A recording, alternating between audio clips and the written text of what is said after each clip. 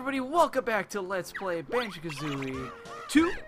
Last episode we started Mumbo's Mountain, got about halfway through it, and in this episode we're going to continue it. Oh my god, ball, ow. That wasn't very nice of him. So, hope everyone enjoyed the very first episode. This one we're going to try and get through Mumbo's Mountain, keep kind of going through the progress, and then kind of hit Treasure Trove Cove. Camera is saying no to me right now. Real quick, we'll go learn the Talon Trot, which super useful ability. It's actually the way I usually play this game is I always use it. We'll see how much I use it when we're playing, at least in the Let's Play, because it kind of can get annoying, at least the sound effect of it. So I also really like how it kind of works in the Xbox version. I still enjoyed it in the N64 because it used the Z button to do that. So, get our Jiggy number 4. I probably should have waited on that. See, a lot of times you kind of want to get the Jiggies to appear and then kind of ignore them if you're going to go for kind of a faster run through the game. Because if you're in a level with transformations, actually the transformations help negate animations. So, to go a little faster. So.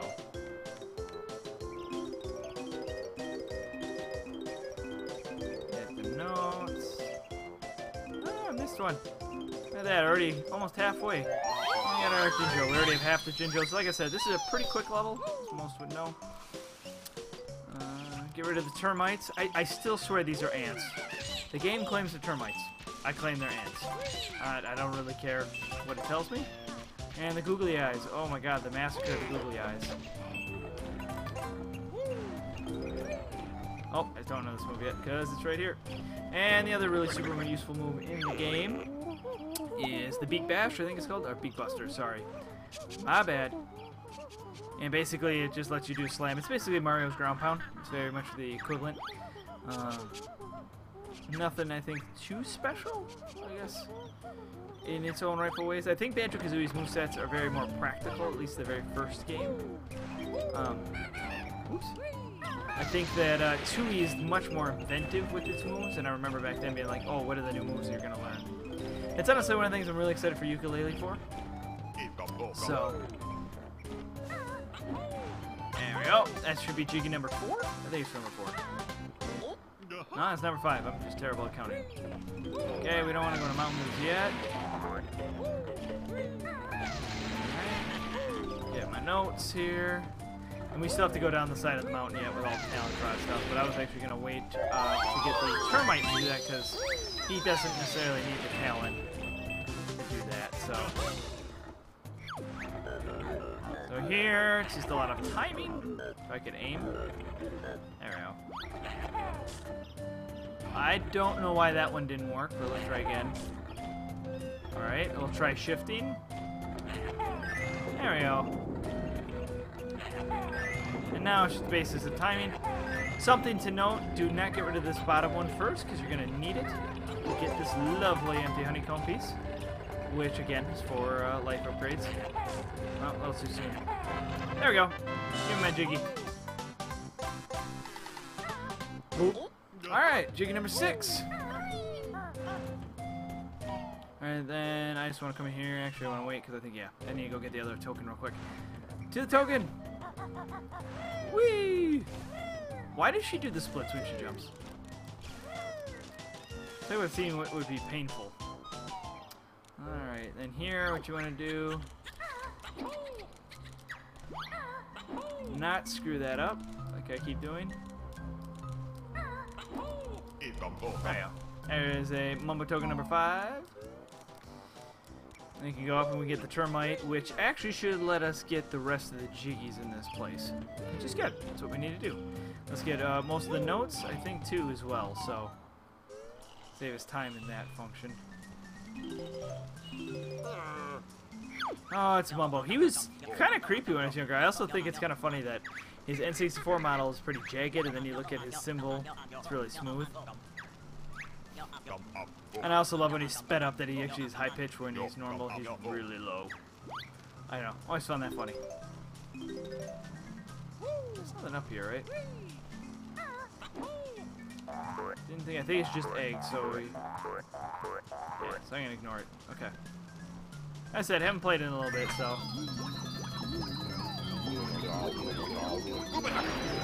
All right. So Termite Banjo, or Ant Banjo as I used to call him.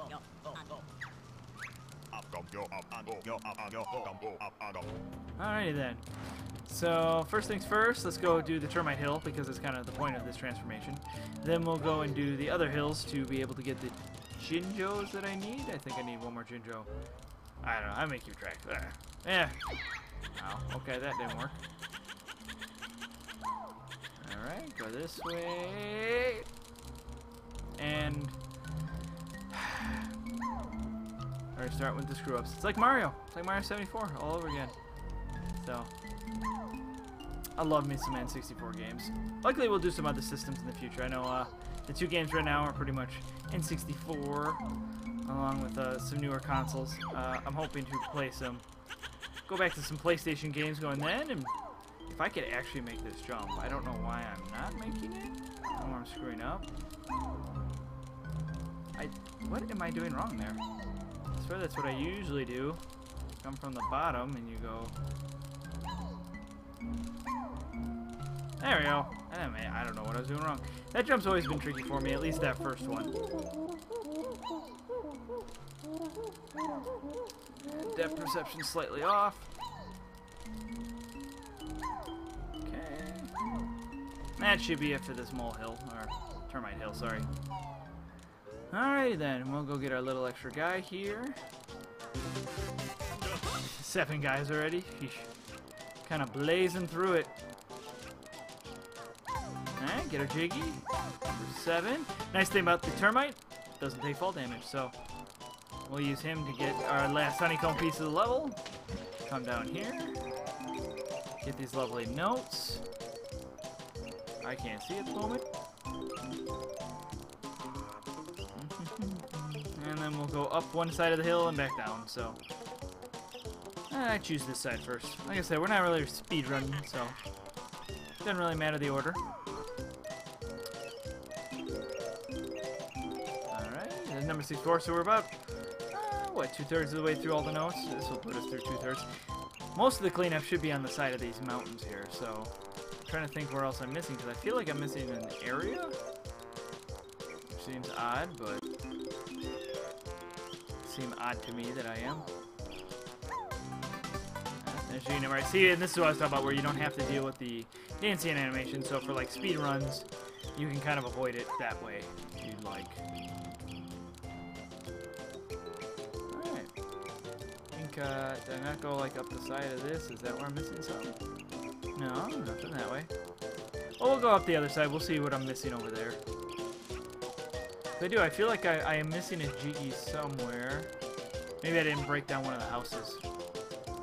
I don't know if I did all of those, so. Alright. I love the music.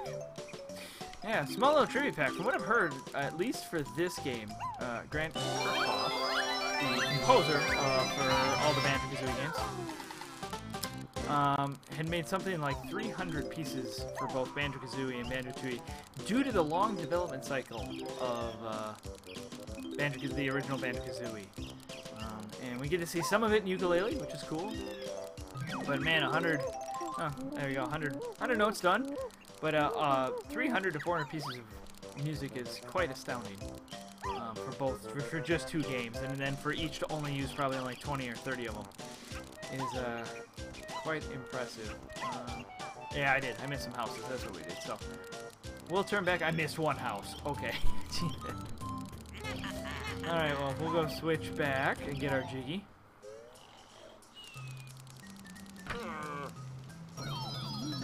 So,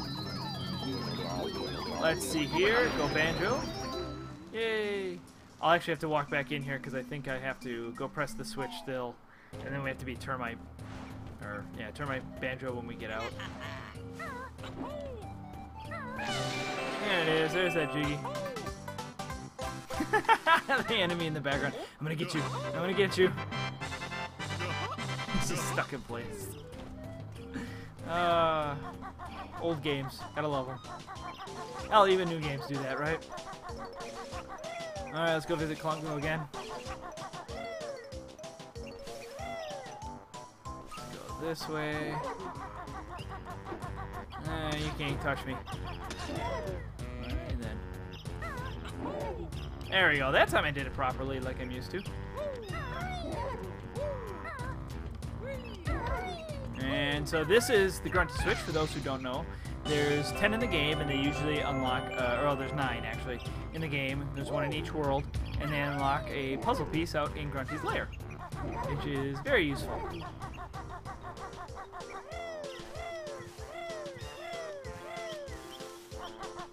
Alright, so now we're going to turn back into Termite Banjo, and then we'll leave the world, because that should be everything, as I'll double check when we get into Termite Bowser. I want to say Termite Bowser. That'd be an interesting transformation. But Termite Banjo. How? Thank you. Oh, tokens look so happy. So oddly happy. Alright, let's see real quick. Do totals. Yep, not my best run of Mumbo's Mountain. Anyways, 110, 10, 2. Good. So far doing so good. Alright. Let's get out of here. Click, click, click, click, click. Even he has an annoying sound, like... Sounds like, what is that? Not fire crackling, but it's just like snap, snap, snap.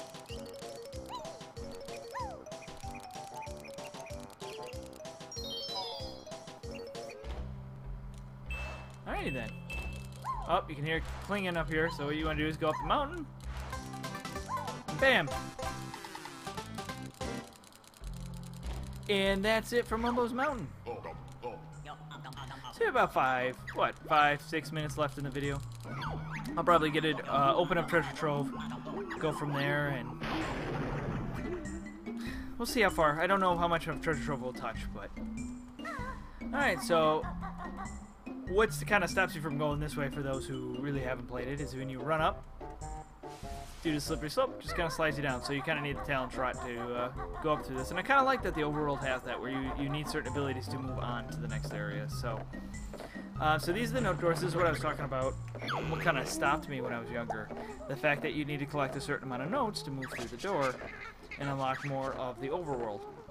So for this, you need 50 notes, at least for this. You'll see that we'll kind of destroy it if we go for 100%, which is, like I said, it's not too hard in this first game. So the notes, pretty easy.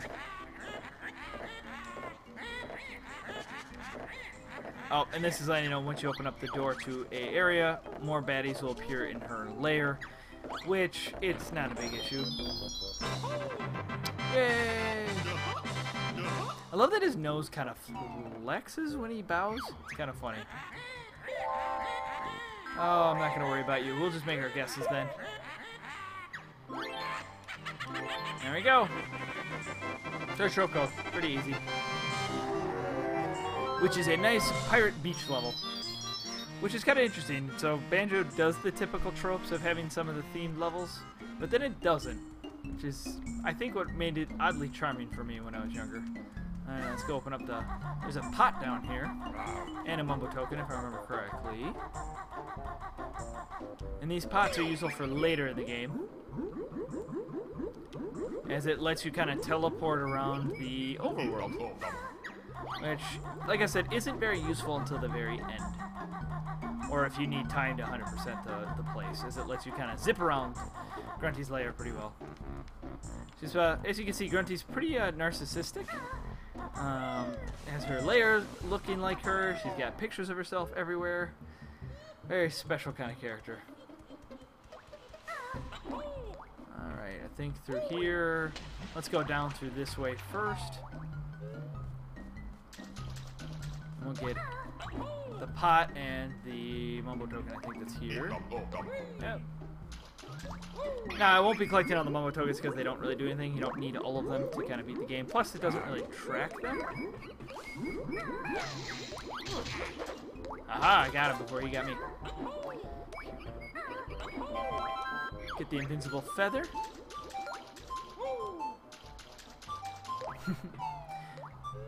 not the invincibility power that you'll see later. It's okay. It's not a perfect ability. And so just to kind of show where the note doors kind of stop you, like here you need 180, here we only have 100. So if you just beat Treasure Trove Cove, you can technically get through it pretty quickly. But there are 2 worlds now available to us, and the first is here.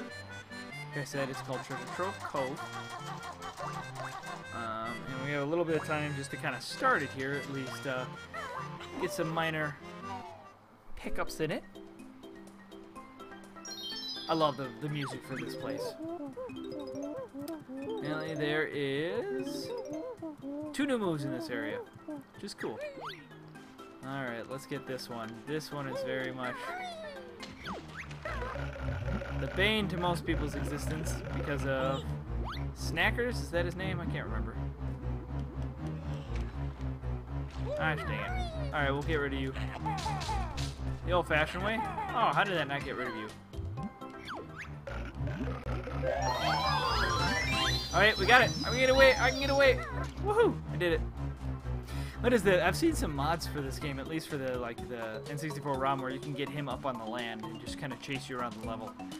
It feels oddly funny to me. So something I need to look into a little bit more. There are Banjo-Kazooie ROM hacks, very similar to Mario 74, which is something I'll have to do. Because I really like ROM hacks. I like what they kind of bring to the table. Alright, it says Nippers. Yeah, let's take care of Nippers. Nippers actually can be a big pain in the butt because his first 2 kind of hits are pretty easy, but his third one is so close together. And Kazooie just doesn't like him, so to kind of get the timing here, just always just on the second one, and then always back up. There we go. Actually, wow, I can't believe I did that pretty smoothly. Like I said, when you get the timing, it's pretty easy. Alright, we'll get our 1 Jiggy in here. Already got, what, 10 notes almost? I think we'll have 10 notes before we even... Yep. And to get rid of these little crabs, you just gotta kind of ground pound. You can't really... You could circle into them. I wonder if I remember correctly, they flip them over. That's about it. Alrighty then. And I feel that's a pretty good area to stop, at least for episode 2. So thank you everybody for watching Let's Play Banjo-Kazooie Part 2. Hope you guys really enjoyed at least seeing Mumbo's Mountain and the new world that is Treasure Trove Cove. Next episode we will spend the time finishing up Treasure Trove Cove. So have a wonderful day, guys. I'll see you guys later. Bye-bye.